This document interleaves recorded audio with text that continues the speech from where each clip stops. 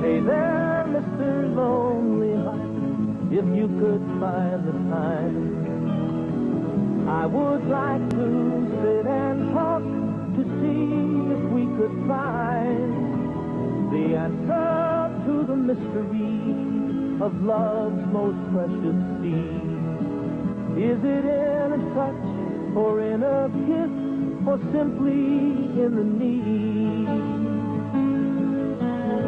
Or is it really love itself that always wants to give the heart and soul of all of us and everything that lives? When you lend a helping hand, you give yourself away, becoming something so much more than words could ever say. A brother to your neighbor, and to those in need, a friend. Won't you give today the united way, bring happiness again? You know, I've sung about this country and its people. My music has made me a neighbor to people all around the globe. I've come to see the warmth and love of people in all lands. And I've tried to capture the heart of this nation in the songs that I sing, to tell about that love that's in all of us. I've written about the joy and, unfortunately, some of the sorrow in our lives. Because in my travels, I've seen people who are hungry and helpless. I've seen the striving for peace and freedom and equality that's in all people. And I've learned that here in America, we have a very special love of liberty and a heritage of caring which was born right here at the foot of the Rocky Mountains in Denver in 1887. It grew from our pioneer roots, and it's a spirit of neighbor helping neighbor. I want to show you how that spirit is working every day in the lives of people just like you. Let me take you on a magical journey to show you that today, out there across this land, there are people working to help the sick, the aged, the poor, and the handicapped. We've come to call it the United Way. In towns and cities, and from the green rolling hills of the east, across the great plains and painted deserts, to the high Rockies and the western shore, there are people who make that spirit come alive every day in 1,000 ways. Come with me and seek out and understand the spirit in our land that's in all of us.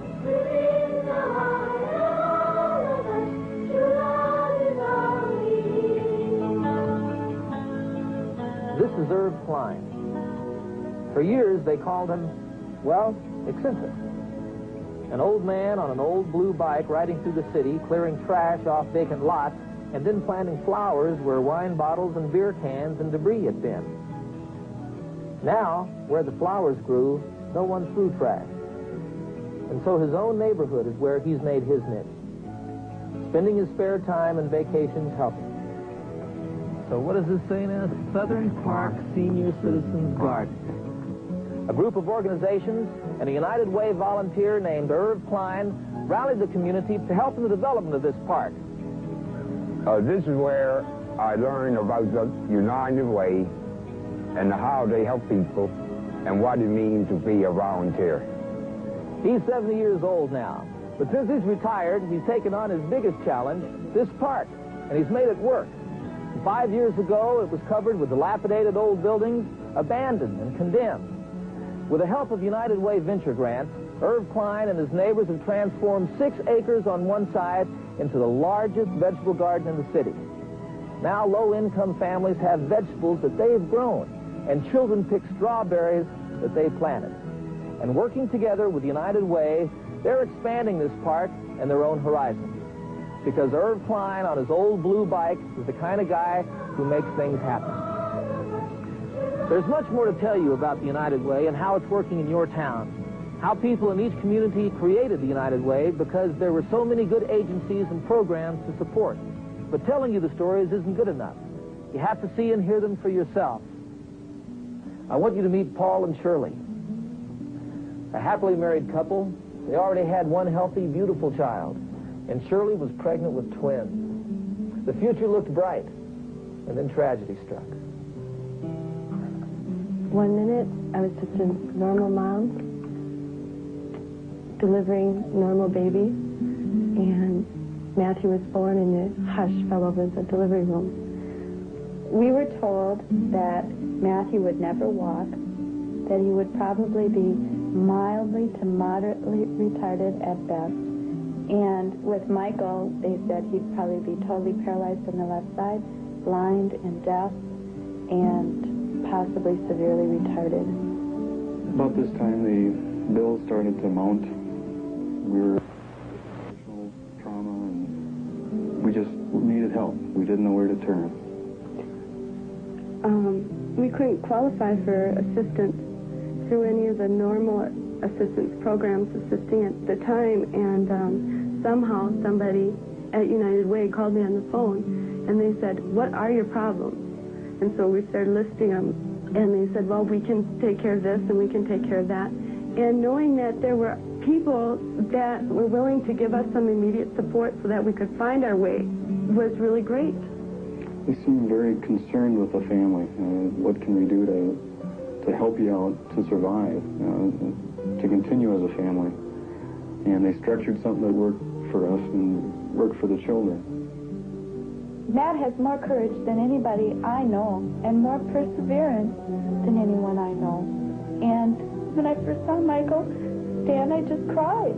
I thought it was something I might never see. It was just overwhelming to see that he could do that and to believe that, yes, he will walk.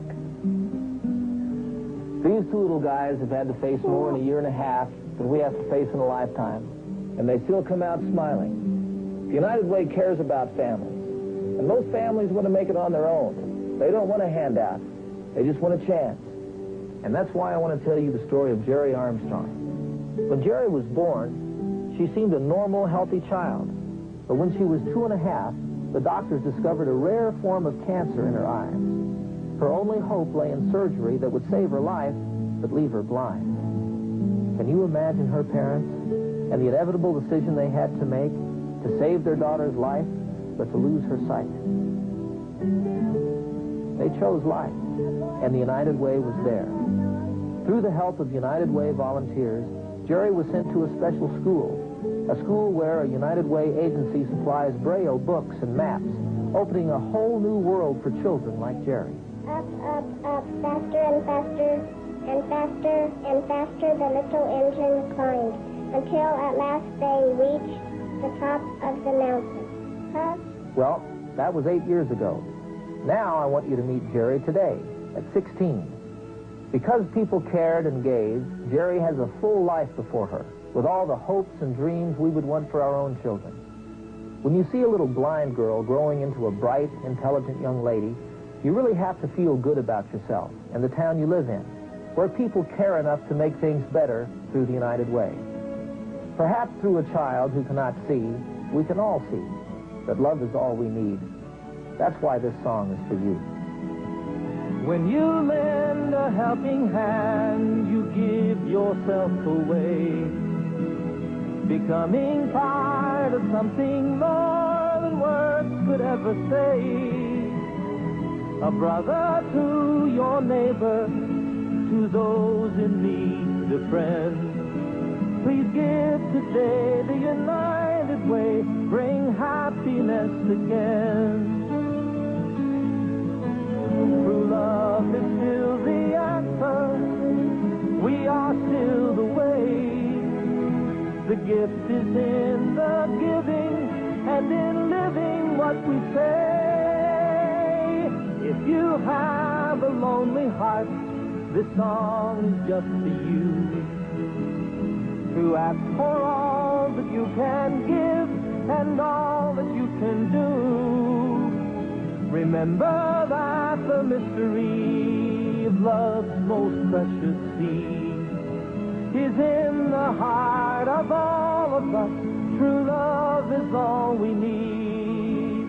It's in the heart of all of us. True love is all we need. Within the heart of all of us. True love is all we need. Within the... This is John Denver asking you to make your United Way pledge now. Because thanks to you, it works.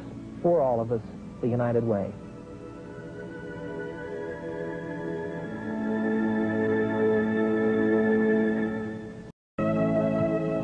Hey there, Mr. Lonely Heart. if you could find the time. I would like to sit and talk to see if we could find the answer to the mystery of love's most precious seed. Is it in a touch or in a kiss or simply in the need? Or is it really love itself that always wants to give the heart and soul of all of us and everything that lives? When you lend a helping hand, you give yourself away, becoming something so much more than words could ever say. A brother to your neighbor, and to those in need, a friend. Won't you give today the united way, bring happiness again? You know, I've sung about this country and its people. My music has made me a neighbor to people all around the globe. I've come to see the warmth and love of people in all lands. And I've tried to capture the heart of this nation in the songs that I sing, to tell about that love that's in all of us. I've written about the joy and, unfortunately, some of the sorrow in our lives. Because in my travels, I've seen people who are hungry and helpless. I've seen the striving for peace and freedom and equality that's in all people. And I've learned that here in America, we have a very special love of liberty and a heritage of caring which was born right here at the foot of the Rocky Mountains in Denver in 1887. It grew from our pioneer roots, and it's a spirit of neighbor helping neighbor. I want to show you how that spirit is working every day in the lives of people just like you. Let me take you on a magical journey to show you that today, out there across this land, there are people working to help the sick, the aged, the poor, and the handicapped. We've come to call it the United Way. In towns and cities and from the green rolling hills of the east, across the great plains and painted deserts, to the high Rockies and the western shore, there are people who make that spirit come alive every day in 1,000 ways. Come with me and seek out and understand the spirit in our land that's in all of us.